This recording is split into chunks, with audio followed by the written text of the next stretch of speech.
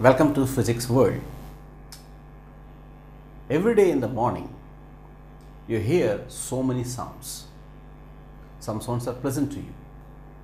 Some sounds are noiseful to you. But anyway, even the pleasant or noise, you are hearing the sound. And you produce sound also while you speak, while you talk to a person, while you move a what do you say that a heavy body on the surface because of friction. If you take a chalk piece and if you write something on the board with a chalk piece, it produces sound. When you switch on the audio player, it produces sound.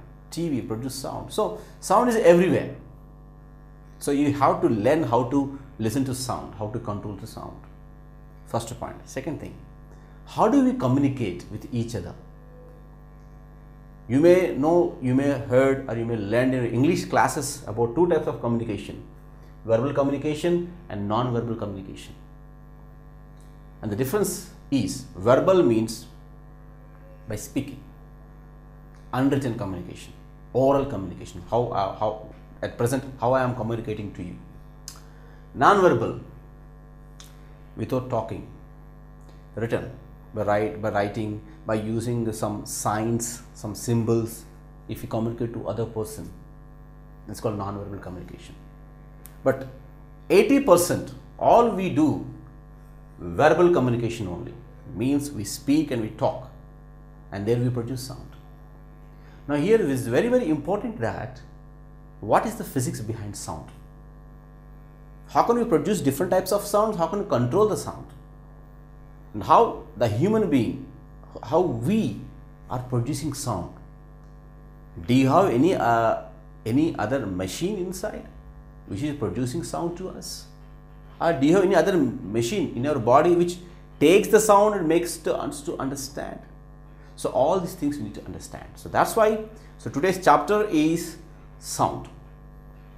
So if you go to the open theaters, you can see big loudspeaker and it produces a very large sound, so that wherever you are there in 360 degrees, you can hear the sound. Similarly, using mics, when you speak, it produces sound. At present, I am using caller mic, it also producing sound, and you are hearing to me. So all these examples tells you that sound we are producing. And the question comes that what is sound? Sound is an energy content. Yes, it's energy content. How? The kinetic energy is energy. How? The potential energy is energy. Solar energy is energy. Sound is also an energy. Just like light is an energy. When you speak something at one point and the sound is traveled to some distance, say you started speaking here. Okay, you started speaking and the sound travels to a point B where there is a person who is receiving the sound. Generally, if you want to draw a diagram, we draw the diagram like this. The sound is going from one point to the other point in this direction. What is symbols called? This semicircles are called. It is called waveform. Waveform. Initially, I have informed you that sound is an energy. It is an energy. Now I am saying that sound is a waveform. What is this? Means sound is energy as well as wave? Yes, you are correct. Sound is energy and sound is wave. How? See, I will tell you how it is possible. Scientists wanted to explain to all people that how the sound looks, because you can't see the sound. You can just experience the sound. They understand that with the sound you can break a glass.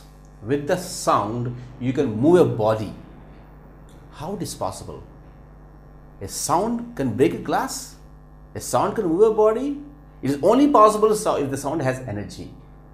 And many examples in the movies in your TV channels, you have seen that the sound is breaking the glass.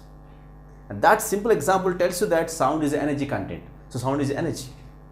Now the question comes, how do you show that energy on the board? How do you show that? How do you experience that energy? So that's why scientists made a pictorial representation. And that pictorial representation of energy is called waveform.